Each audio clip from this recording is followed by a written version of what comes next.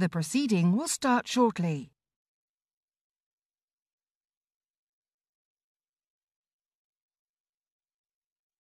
The proceeding will start shortly.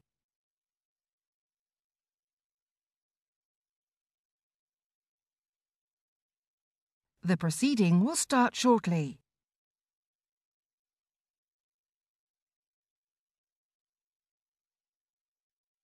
The proceeding will start shortly.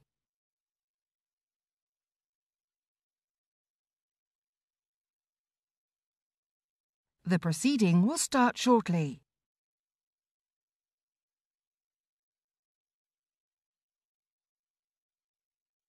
The proceeding will start shortly.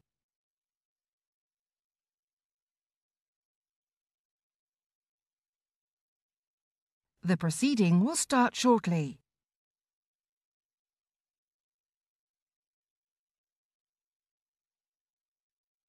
The proceeding will start shortly.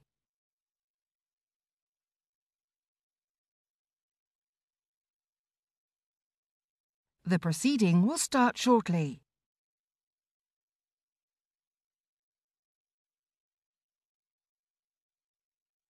The proceeding will start shortly.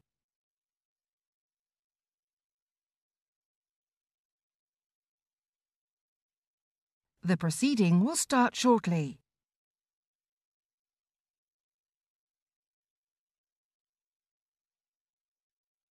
The proceeding will start shortly.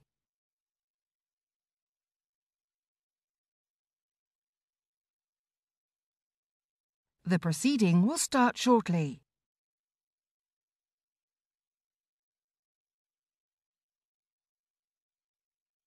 The proceeding will start shortly.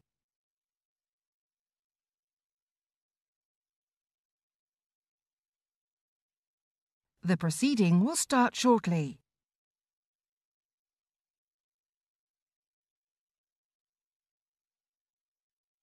The proceeding will start shortly.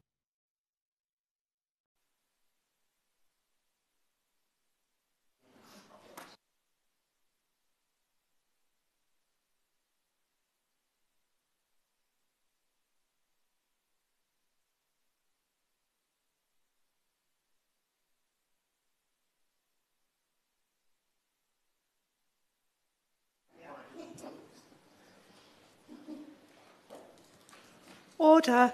Marsha De Cordova to move the motion. Thank you, Chair. Can I beg to move that this House has considered E-petitions 610557, 616557 and 619609 relating to pay and financial support for healthcare students. And can I say that it is an absolute pleasure to serve under your chairmanship this afternoon. So I want to start by congratulating the petitioners, Victoria, Charlotte and Jacqueline, for starting these petitions, which were signed by over 36,000 people. And I'd also like to thank all the organisations that prepared briefings ahead of this debate, including the Royal Colleges of Nursing and Midwives and the National Union of Students, as well as the work of the Petitions Committee. Today's debate is timely, as many of our constituents have been impacted by the cost of living crisis in multiple ways, but the impact on students and the unique challenges that they face are rarely acknowledged.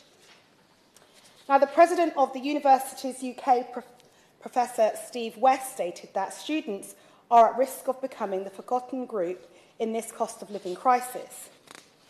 Academic and workplace commitments leave little room for students to earn outside of their studies, which means that it is going to be inevitable that the cost of living pressures will hit them the hardest. Now, these pressures are more pronounced for those studying healthcare subjects, as many are mature students and may have to balance parenting duties with course commitments, not to mention the extra costs that they face with supporting their children. Healthcare students responding to the Petitions Committee survey ahead of today's debate said that they were struggling with the cost of living, with 58% saying that it was difficult or very difficult to afford energy, including gas and electricity, and 19% said they had visited a food bank, and 26% said that they were considering using a food bank. Further adding to the pressure, healthcare students are required to complete thousands of hours of unpaid clinical placements over their course programme. And one student nurse said, "I wanted to leave my course this year when I was working on placement and not able to afford food. I was so hungry and my energy was so depleted that it was affecting me being able to carry out my work. I was struggling so much financially that the staff resorted to giving me toilet roll, sanitary products, and even paying sometimes for my food." Now, as healthcare students are not paid or classed as workers, they often lose out on additional support or entitlements, such as the 30 hours of free childcare, which is available to working parents. Many said that they were under considerable financial strain and found their workload difficult to manage between juggling childcare, the unpaid nursing placements, studying, and having a second paid job. Now, worryingly, many said that they were considering leaving their courses due to the financial pressures relating to childcare costs, with 93% saying they strongly agree that healthcare students should be eligible for childcare. In the words of one student, saying, "I am working just as hard as I was when I was employed in my local police force 12 months ago, and yet, as I am now considered a student and not a worker, I no longer can claim the 30 hours free childcare for my 3-year-old child." Now, there are shortages of many NHS staff, so I can't understand why government does not make it easier for parents to study for these roles. Now, it is a fact that England has the least generous financial support for healthcare students. Since the removal of the NHS bursary back in 2016... Yes, of course. I thank my honourable friend for giving way.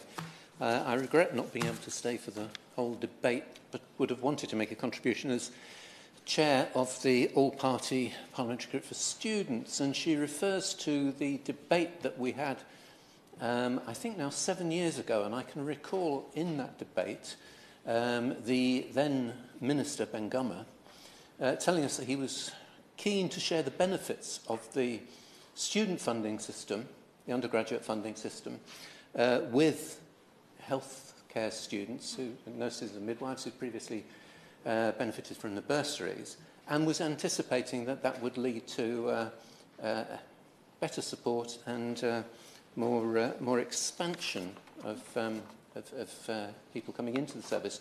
Would she recognise that those of us who argued at that stage that it would lead in the other direction have been validated by experience? Would she agree that we have seen more particularly mature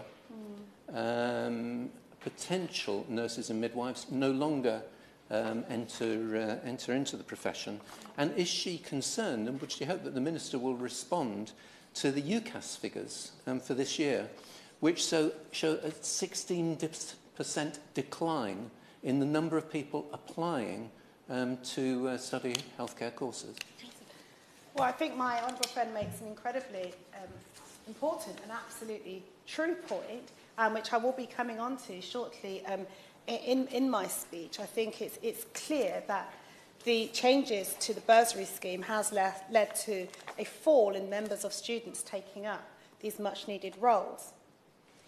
So, since the removal of the bursary scheme, students studying nursing, midwifery and allied health professional courses in England are only eligible for standard student finance packages of tuition fees and maintenance loans, whereas students in Wales, Scotland and Northern Ireland who are eligible enjoy fully funded education. Now, I'm sure that when the Minister does get to his feet, he will respond to my honourable friend's points. But also, I have no doubt that he will point out that since 2020, students are eligible for the standard student support package, that they also receive an additional £5,000 training grant through the NHS Learning Support Fund and additional grants for some qualifying students, and that the government has increased travel and accommodation support. But, Madam Chair, we know that that really simply is not enough. Now, 80% of student midwives in England who took part in the Royal College of Midwives survey said that they would have taken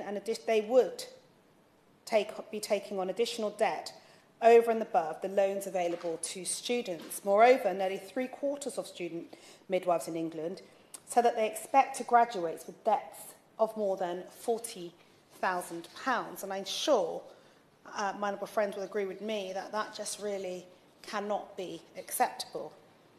Now, the government-imposed barriers are making healthcare studies unaffordable for many students.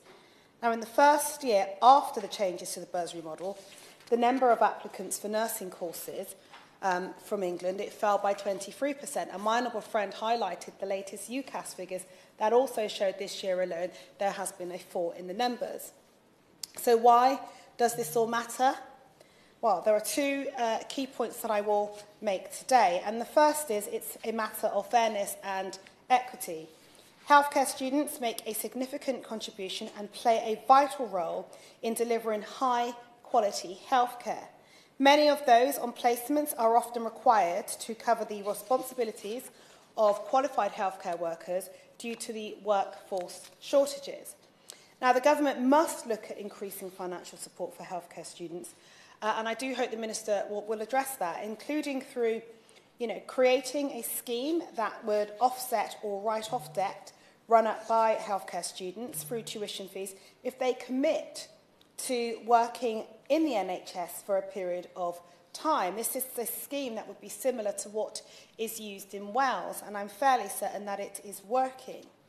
Ensuring that higher education funding models are complemented by a financial package for students, such as making sure grants reflect the true cost of living, like they do in Scotland, which has the most generous support, living cost support. Extending 30 hours of free childcare to those on placements. So I would welcome, when the Minister stands to his feet, that he will address these points in his response. Also, to adequately address fairness and equity, the government must also focus on the intersectionality, looking at the age and sex of healthcare students, as many tend to be women and or mature students, more likely with dependents as well. The second point I want to touch on is the workforce crisis in the NHS, which is so severe that it is undermining the NHS's capacity to properly deliver its services. We all know it's on its knees. So the long-term workforce plan produced by NHS England suggested that the system is now operating with over 150,000 fewer staff that they need. And according to the Royal College of Nursing, there are 43,000 vacant registered nursing posts in the NHS in England alone.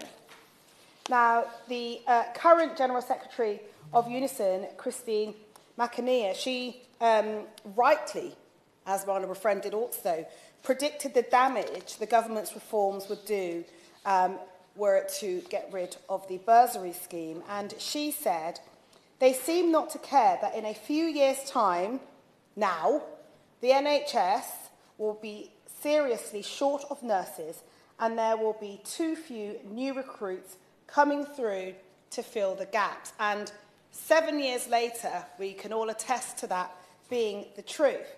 Now, the NHS is our greatest institution, established 75 years ago by the then Labour government. It is experiencing some of the most severe pressures in its history. Waiting lists are at an all-time high, and ministers point to the impact of the pandemic, but we all know that before we entered the pandemic, waiting lists were already too high. Now, if we want to make sure our NHS survives another 75 years, the government must make progress on the workforce challenges. It needs to look at all options and also kind of think bigger to incentivise more people to take up healthcare professions. And I think restoring some sort of financial support package would potentially do that. It requires to fundamentally rethink the way that it approaches its support for healthcare students, including through making extra funding available for healthcare education, but also for training as well.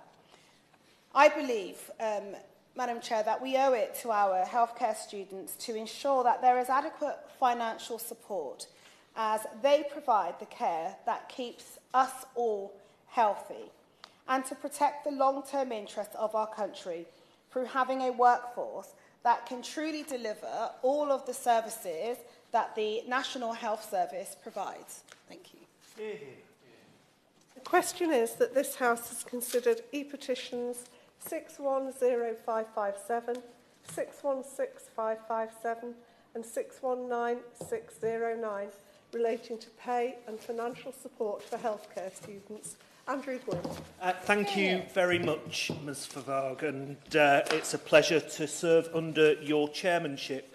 I also, in starting, want to welcome the Right Honourable Gentleman, the Minister, to his latest position on the government front bench, and I hope he enjoys what remaining time the Conservatives have in government in the Department for Health and Social Care. I wish him the best over the next few months. I'm very grateful for the opportunity to respond on behalf of the Shadow Health and Social Care team. I want to start by thanking my honourable friend, the member for Battersea, for her powerful contribution, and indeed my honourable friend, the member for Sheffield Central, for his wise contributions too, and indeed to the Petitions Committee for their work in preparing this debate. Being a student nurse in the cost of living crisis is tough. As we know, valuing our NHS workforce through fair pay and conditions is crucial to tackling vacancies. And yet in this country, in 2023, almost 9 in 10 student midwives in England, 87.5% in the RCM Summer Survey 2023, worry about the amount of debt they are in. 3/4, 74% of student midwives here in England, surveyed by the Royal College of Midwives, expect to graduate with debts of more than £40,000. I will give way. I thank my honourable friend for giving way, because he's making a very important point, and I'm sure he will be coming on to say that the experience he shares around midwives applies also to nurses and to others on healthcare courses. The All-Party Parliamentary Student Group report, which I mentioned a moment ago, highlighted the way in which the student funding model was broken, not least by pointing out that the average loan now falls short of monthly living costs by £439. Now, the way every month, according to Save Our Student, now the way in which most students are dealing with that, and it is raising some concerns, is by taking on ever-increasing amounts of paid employment. One Russell Group university told us that they have a significant number of students working more than 35 hours a week. Now, will he accept that that is an option that is not available to most nurses, midwives and other healthcare students on similar courses, because of the very structure of their courses? And this is something that the government is failing to address. Yeah. My honourable friend hits the nail on the head here. I mean, we are talking about student nurses, student midwives. They do not have any kind of spare time to be able to dedicate to other forms of paid employment. It's just physically and mentally impossible for them to do that. And I do think there needs to be greater recognition of the unique nature of these kinds of students to all other kinds of students, in that some of the extra support that many students, including myself many, many years ago, relied on to be able to make ends meet. If you're studying in the nursing, the midwifery, the caring professions, you don't have that same ability, and that was one reason why there was always additional support for those groups of people. Indeed, going back to the survey, which was conducted by the Petitions Committee for this debate, 58% responding said it was difficult or very difficult to afford energy, including gas and electricity. 19% of respondents said they'd visited a food bank, and 26% said they were considering using a food bank. This is a national scandal, a cost of living scandal that is having a devastating impact on our ability to recruit and indeed to retain staff in the National Health Service. Over 9 in 10 student midwives in England, 91%, know at least someone who has dropped out of their midwifery studies because of financial problems. Now, we know the Conservative government abolished NHS bursaries for student nurses, midwives and allied health professionals back in 2017. Students undertaking their degrees since then have had to pay to train to work in the NHS. As a result, not surprisingly, the number of applications to study nursing in England fell in the following years, with applications down by almost 30% by 2019.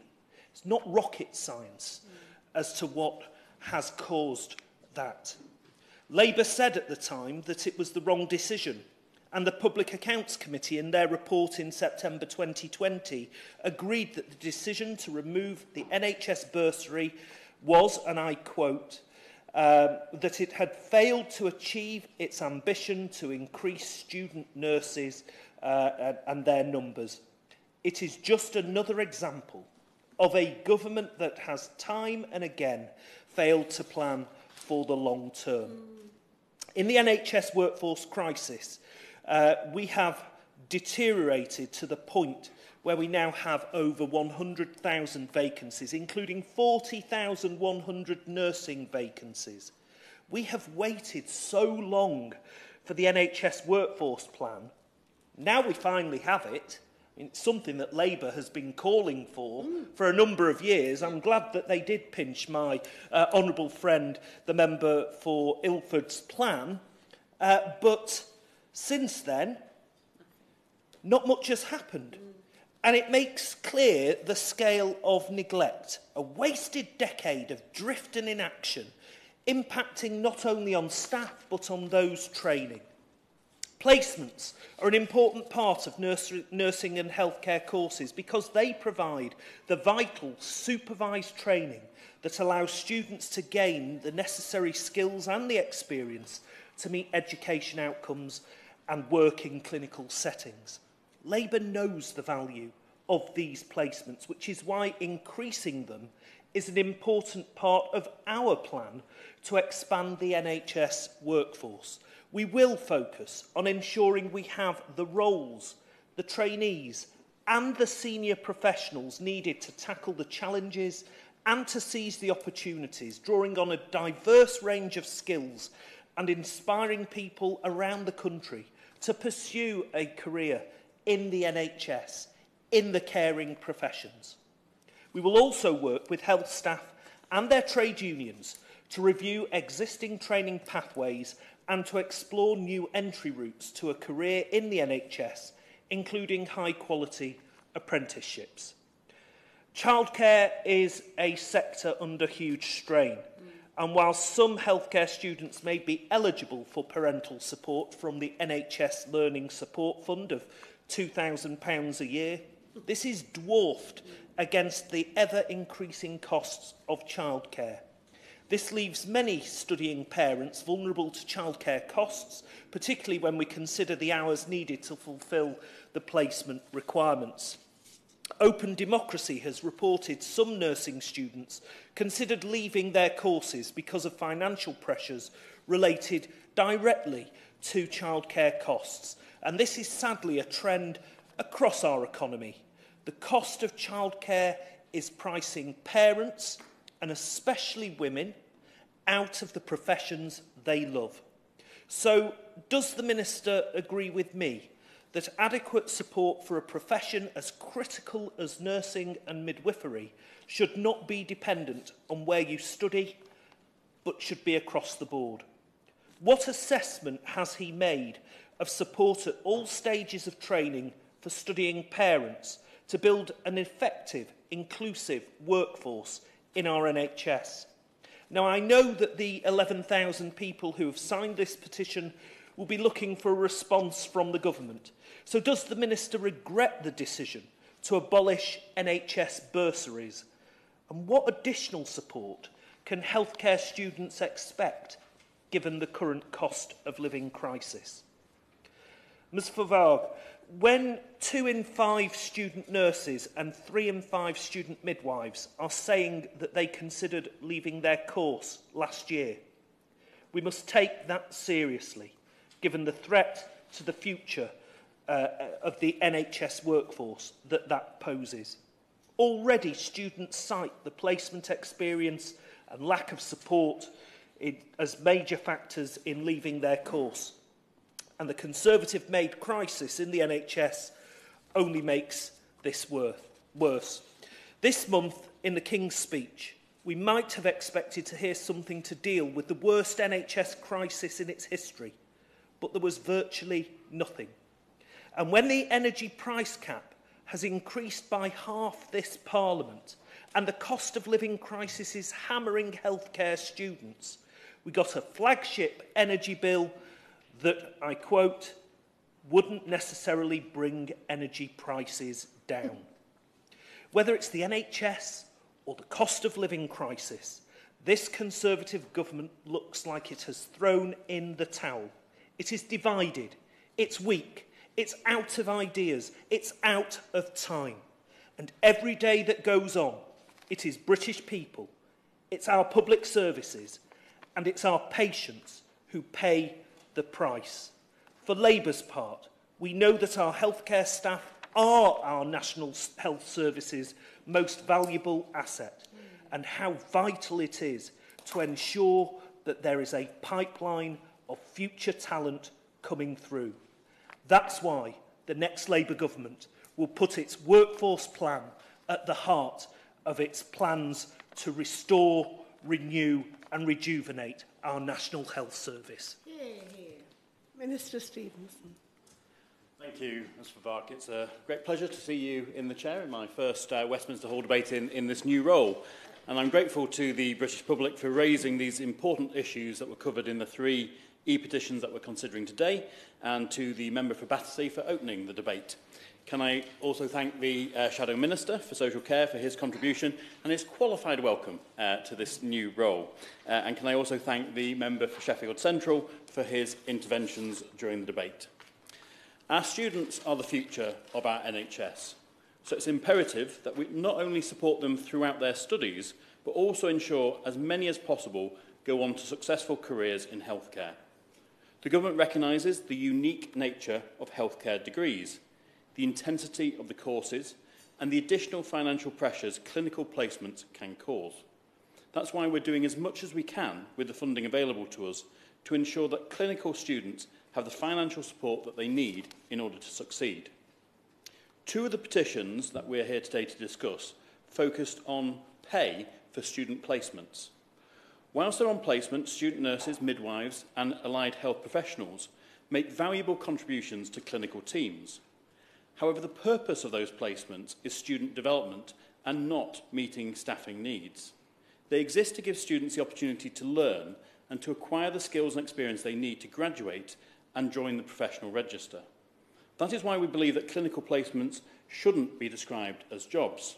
Students are not contracted to provide care and do not hold contracts of employment.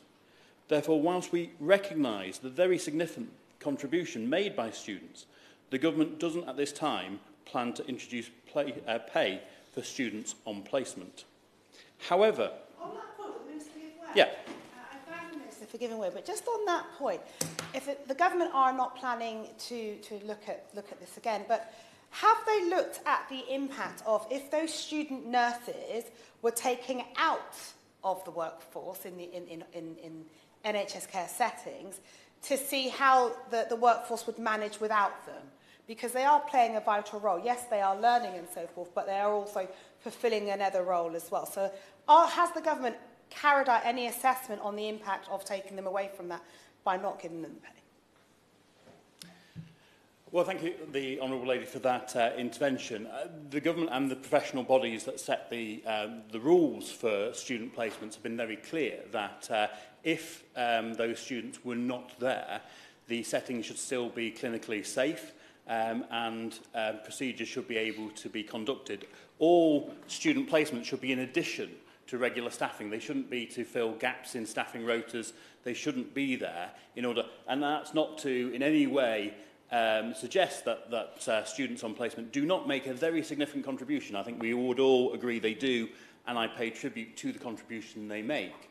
But if the students weren't there in all settings, the staffing, the employed staff, should be able to continue to deliver NHS services in the way that we would all want to see. So we do not wish to introduce pay for students on placement. However, we do intend to continue to listen to students' concerns around the costs of training and what we can do to support them, building on the work that we've already done.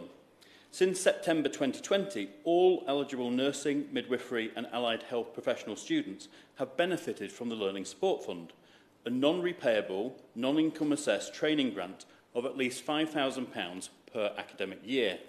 And on the 1st of September this year, we announced a 50% increase to the travel and accommodation payments available through the Learning Support Fund, ensuring that students are appropriately reimbursed for travelling to clinical placements.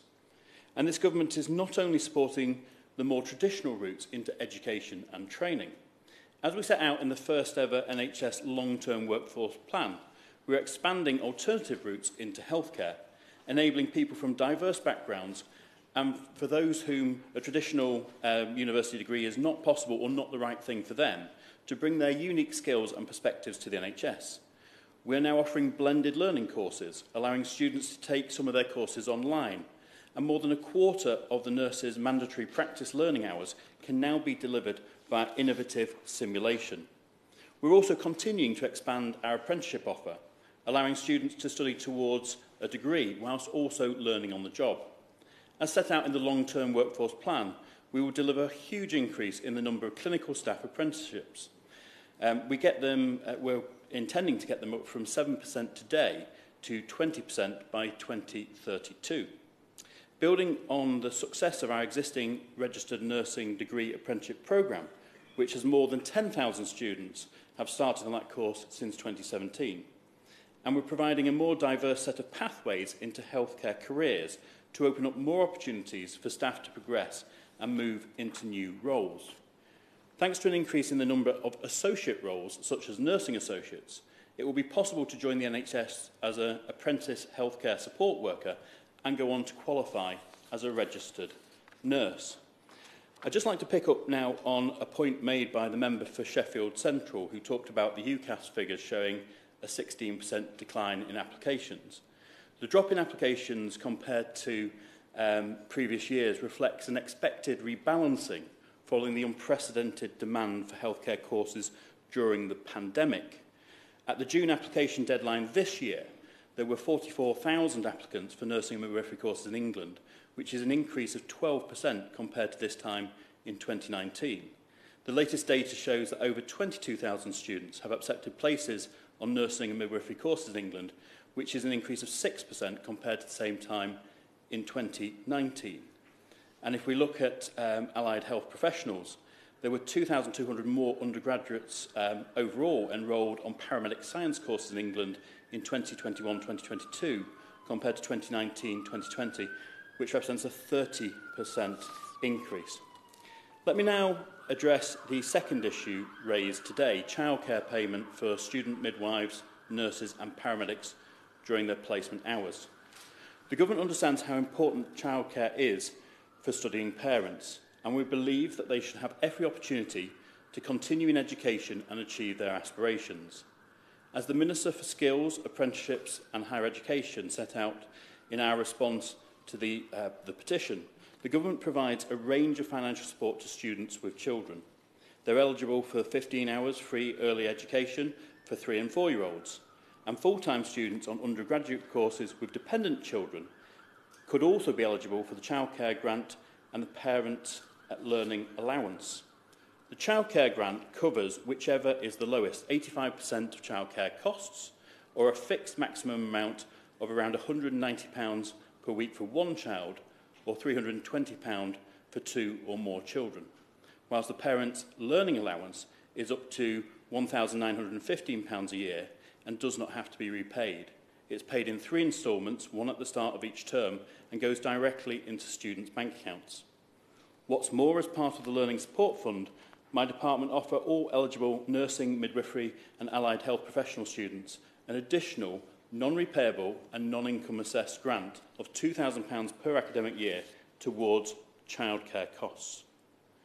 Ms Favark, using the budgets available to us, the Government will continue to provide students with children with as many opportunities and as much support as possible to allow them to pursue a career in healthcare.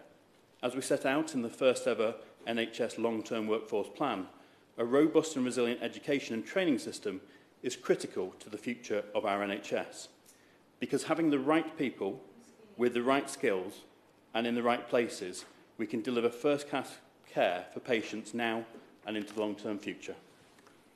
Marsha De Cordova to wind up.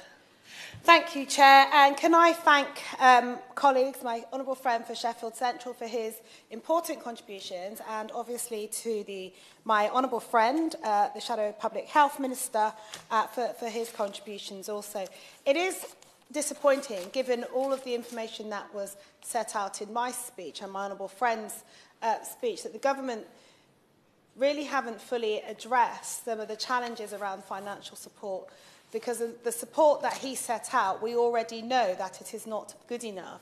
The evidence is suggesting, and the evidence is clear, it's truthful, that it is not enough. There are a fall in the number of people entering the profession because of the financial constraints that it has. He didn't address the disproportionality on those that are women and are also mature students with dependents. I would ask him again, to look at some of those challenges, look at ways, the scheme in Wales, for example, where you can actually, write off or somehow let students commit to working in the NHS, that would then help to bring down any debt that they may incur as a result of their studies. It would be useful to know if there was ever any impact work done on the abolition of the bursary in 2017. But what I will say, and just to say, our NHS is everybody's pride and joy, and those entering the profession do it because they care and they want to make a difference. The government's job really should be about making it as easy and as flawless and seamless for them to do so as possible.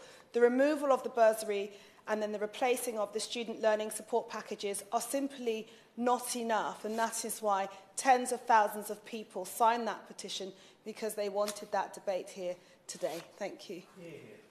The question is that this House has considered E-petitions 610557, 616557 and 619609 relating to pay and financial support for healthcare students. As many of that opinion say aye. Aye. Of the contrary, no. I think the ayes have it. Order, order. The sitting stands adjourned.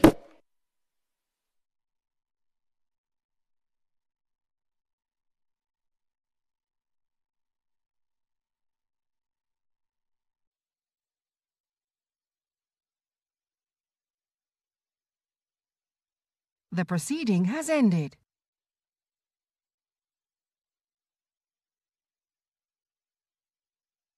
The proceeding has ended.